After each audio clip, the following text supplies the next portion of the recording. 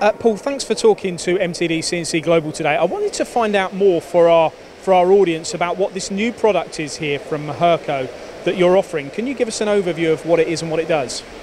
This is the Pro Cobot's automation system. It's a collaborative robot that's uniquely connected to the Hurco CNC machine. Now there's a lot of cobots in the marketplace. You've got two elements to this. We've got the hardware, which we can visibly see. The software is one of Hurco's strengths throughout industry. Does that apply here as well, the communication between the machine and the cobot? Absolutely. Hurco has gone and developed our own job manager software.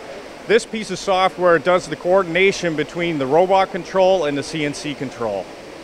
Okay, now how does that differ maybe to some other offerings in the marketplace? Where are the advantages to what you've just said? We're using a network-based communication.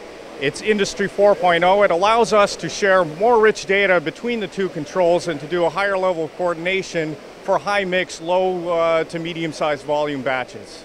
Okay, now is there much preparation that needs to be done on the machine? Because what can happen is, this is obviously a mobile unit, you can move it from machine to machine, that's the idea. But what's the work involved in the interfacing? It's really very simple. That piece of software can run right on our control. We would run that software on either machine that you want to put this robot unit up to. Right, and then you'd wheel it from one machine to the other. Is it then, do you then clamp it to the floor, fix it to the floor? Is there a brake on it? Once you've applied that, how do you then get the parts or program the unit?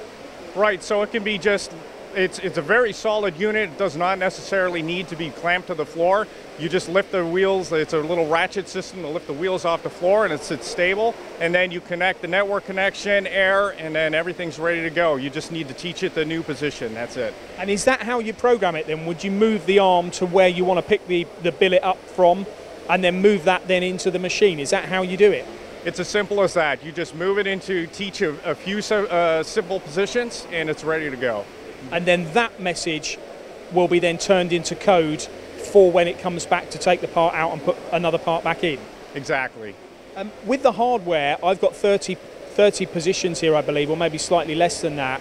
Can I have more than that? Can I get these units bigger, or because I might machine 30 parts in an hour, so and I want to run it through the night? We have a variety of different solutions, from drawer systems for higher capacity, or you can even change out the pocket platter on top and for a different template with more pockets or what have you. It really depends on whatever you need. There's a solution there. And first thing that would probably spring to a lot of engineers' minds that haven't seen this sort of thing before, what about the health and safety? Am I going to come in and is that going to hit my operator? Am I going to have a claim against me? How do you protect yourselves against that type of thing? There's a lot of different layers for protection. We can provide safety mats, area scanners, but it's also a collaborative robot that is designed to stop on any contact. Okay, now the first market for you is your home market. Is this going to be rolled out in America quite soon? It's rolled out already in USA, and we're beginning our rollout for Europe as well now.